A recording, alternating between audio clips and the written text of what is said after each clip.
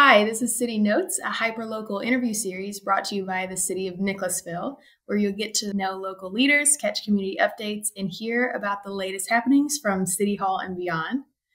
And today we're here with Doug Blackford, the General Government Director at the City of Nicholasville. Good morning. How are you? Doing pretty good. Thanks for joining us. Oh, my pleasure. Thanks for having me. Can you tell us a little bit about your background and what about it led you to public service? Sure. Well, I've been born and raised in Nicholasville, been here all my life. Obviously, I graduated what was then Jessamine County High School. That was before we grew and had two high schools. And then got my bachelor's degree at Morehead State University. And I was blessed to come back home and keep roots in Nicholasville. As far as the public service, really, that was not on my radar at all. It developed through, actually, I helped some local candidates with races and got to talking to folks. And through those conversations, one thing led to another, and got to looking at the issues, said, hey, I'd like to be a part of this. And that was kind of the grassroots start of me getting into the public sector. It chooses you sometimes, I think. Without a doubt. And I think that definitely happened in my case for sure. And I think if you were to talk to anybody that grew up and knew with me, I think that they would agree with that. That just wasn't on my radar at all. Well, even though you haven't planned on it, you've had several different roles in public service, including time as a city commissioner. As your current role of Director of General Government, what does a typical day look like for you? Oh, absolutely. Yeah, it's quite a bit different than my role as an elected official. Of course, General Government Director entails public safety, police and fire, cemetery, and street and roads. My day is basically day-to-day operation with all the departments, and then as well as our projects with our city, being out in the forefront and trying to keep those on schedule and moving, as well as supporting the local officials and helping them gather information on their specific needs to help them, because a lot of our local officials have careers outside of being a commissioner and or mayor. So to be there and be that support for them as well.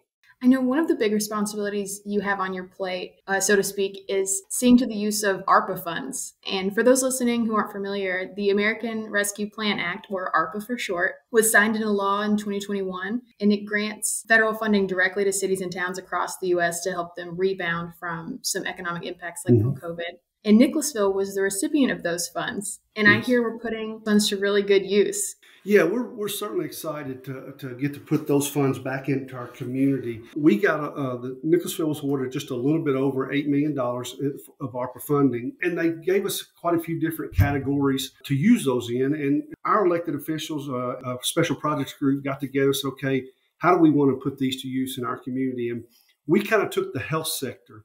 And they grouped the health sector in with our public parks and gave us an avenue to do that. And we really felt like that was an area that in Nicholasville and Jessamine County could use some enhancement in, was with our public parks and providing more opportunities for both our children and our adults in the community. So we're certainly excited to put those funds into our public parks. Parks we're looking at is Ronnie B. We're doing a complete renovation of the aquatic center up there, along with our colleagues at the physical court. Going to get a complete makeover. It's a 20-year-old complex that had some troubles last year, so it's going to get a facelift and get a re-grand opening this year. We're certainly excited about that. We have also earmarked Lake Mingo Park on the other end of town. Up around the north end, we're going to improve the walking track. It's going to get a resurface as well as be widened. It's a park that gets really a lot of use from folks going up and walking. And then we're also going to ask a splash pad in that park, kind of target towards the folks that live in that area for the kids to go and just unwind a little bit on a hot summer day at a splash pad. So we're certainly excited about that. And then we've also earmarked some money to complete another sports project up at John Priest Park with an outdoor multi-purpose turf field, along with we hope to get a community center under roof in the next 24 to 48 months. That'll include some gymnasiums, walking tracks as well, some community centers for folks to have to use for rooms for meetings and parties. So definitely excited about what we're using the ARPA funds for, and we think we're putting those back in to the community for our residents.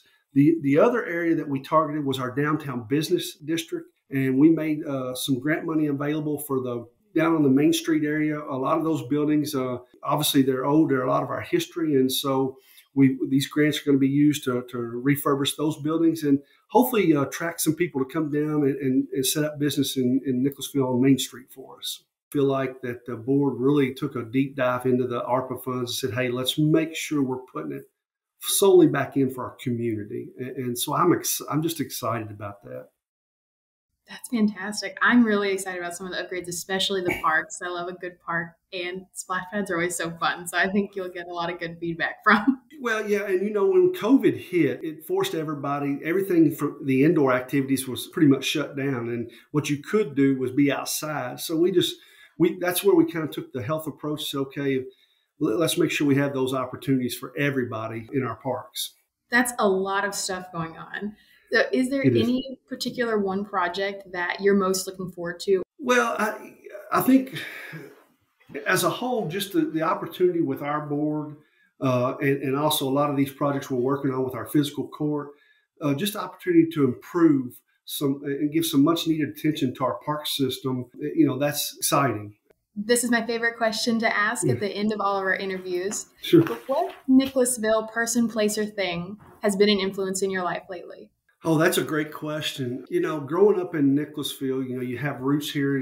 There's so many folks that have had an impact. But I think for me, it's just a fact of growing up in Nicholasville. In the area that I grew up in, there was a lot of folks that were in public service, whether it be elected officials and helping out in our leagues. And so I had a great influence just in the area I grew up of folks giving their time to their community. And I think that was kind of in the back of my mind that, hey, I had this example and this is what you should do. And I've been blessed to be able to serve my community.